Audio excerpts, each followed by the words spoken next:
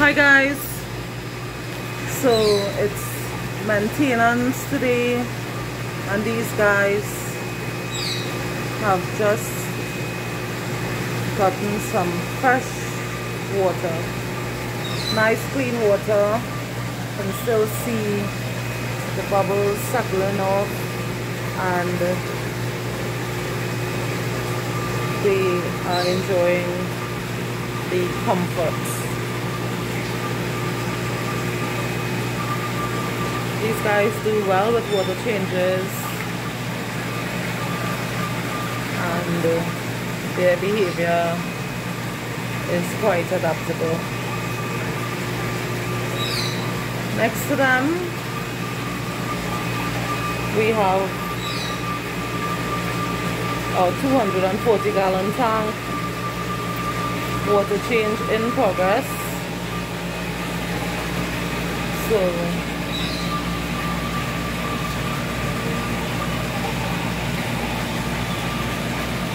our albino arowana is most affected when this happens. So I'm keeping a bit of a distance, not to scare him too much. The rays are not phased, and soon the level will be all the way up.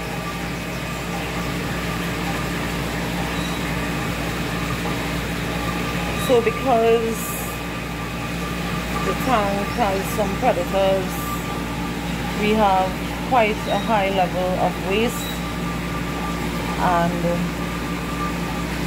also because of these guys, the maintenance requirement is quite high because they do need clean water to prevent infections, damage to the fins, etc., etc. So this is part of the routine and one of the more frequent tanks that has to be maintained. So they will be back up to full volume in a little bit.